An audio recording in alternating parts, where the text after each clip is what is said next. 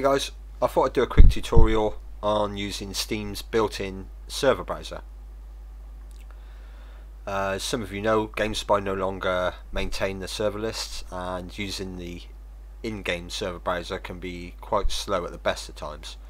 So yeah, this tutorial will show you how to use the Steam's built-in server browser, which is actually a lot faster, and also you can favorite the servers you want and have them stored, so you can just start up Steam and double click on the server you want to join and it will automatically start up ArmA3 and put you on that server.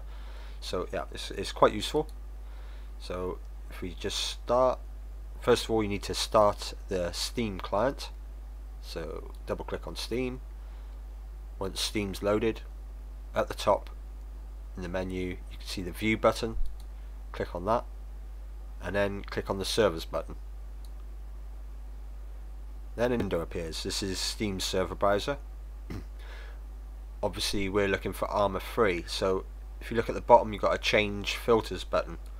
Click on that, and under the game drop down you want to find ArmA3. Once you've clicked on ArmA3 you can see the list start to be populated with all the online servers.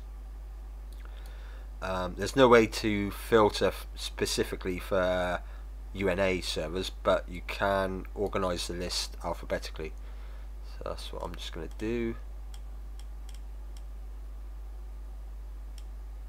UNA servers not up yet, but like I say, the good thing about this is you can actually bookmark the servers, so that you don't need to go through this every time. You can just go to the favourites tab and join the server from there. There you go, there's UNA servers. So I'm just going to stop the refresh. Okay, you can see all our servers here. You've got the training, the PvP, the CTF server, testing and the co-op server. So next you just need to add them to your favourites list. So right click on the server and add to favourites. And I'll do that for all the UNA servers.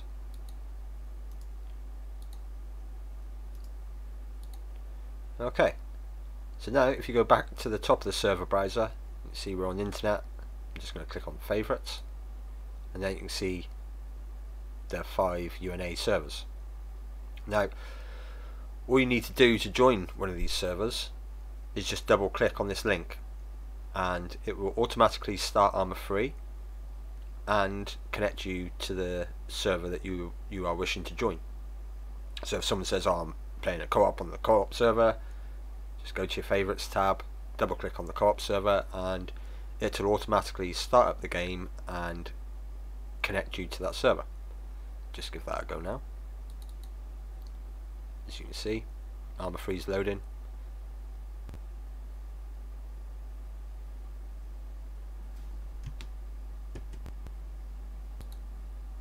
That about concludes this tutorial, but I will just run through it once more now that you've added the servers to your favourites list.